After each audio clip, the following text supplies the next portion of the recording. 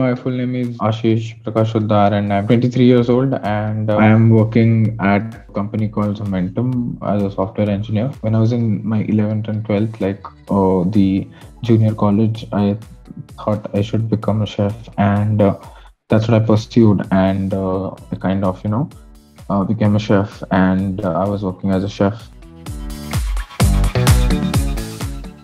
I have a Bachelor of Science in Hospitality Studies from Pune University. During my degree, like when I was studying, I used to do a part-time job in Pune. So yeah, initially that was the first when I, got to know the heat of the kitchen. And after that, I had a internship of 6 months in a five-star hotel in Mumbai. It was ITC Maratha in Andheri. After that, I went to Denmark, Copenhagen to do an internship at a restaurant called Noma. And then I came back and I joined a restaurant as a full-time chef in Mumbai. And then after that, COVID happened. So a restaurant was shut. So I had to come back home. And then also after that, I ran a business in here. I had this small cafe kind of thing where I used to deliver pizzas, burgers, and some desserts and all of that. So it was from my home only.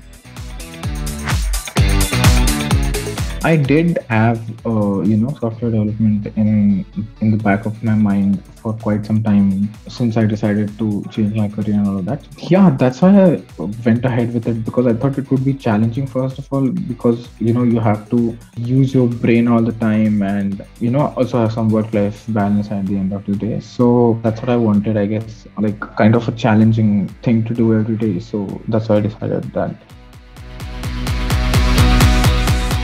I was deciding on, what has to be done with my life and what I want to pursue as a full-time career. So that's when I came across Masai School and then joined it. My first impression was very good because I'm a lazy person and I kind of tend to procrastinate a lot, or I was not a very disciplined person before Masai. But after Masai, I guess I became more disciplined and, kind of doing things on time and be there all the time and, take everything seriously and kind of that and all of that thing. So I guess, yeah, that was a pretty good thing for me, 996 on the grid, hustling, all of that. I guess, yeah, there were some times because, yeah, initially when I started, I guess from our batch, I'm the only one who's not an engineer, who does not have a technical education per se.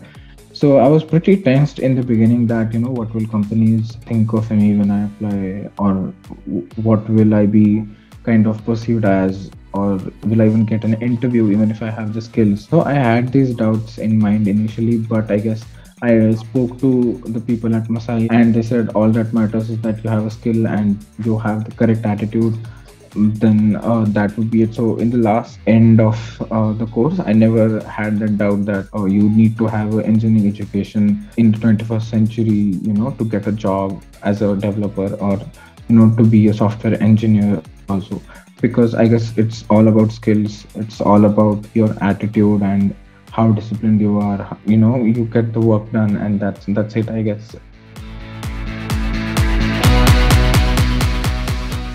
I would say the instructors were very good in what they were teaching. They were pretty clear. Sometimes some people will feel that the curriculum is proceeding faster than it should be, but trust me, they knew what they were doing and they were making us do assignments and all that were very necessary to, get people to become a successful developer, I guess. So they knew that what they were doing and they were working pretty hard to improve the curriculum day by day. They were taking our feedback. That was excellent at Masai, and also all the staff were very helpful in every way they were. And I guess there was one instruction associate for a group of 5 odd students. So yeah, that was very helpful when you had a doubt or something. They never gave out answers or so directly, but they just kind of tried to point the students in the right direction so that, they kind of walk that path and get to the answers themselves. So yeah, I guess that was it.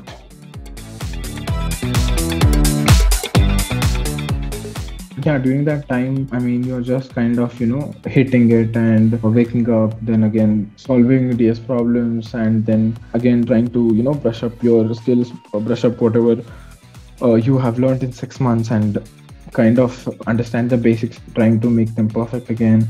In the placement, the communication also played a big part, where we had some communication exercises and all of that, and we also did a portfolio to apply for jobs. And yeah, I guess that's was the placement preparation.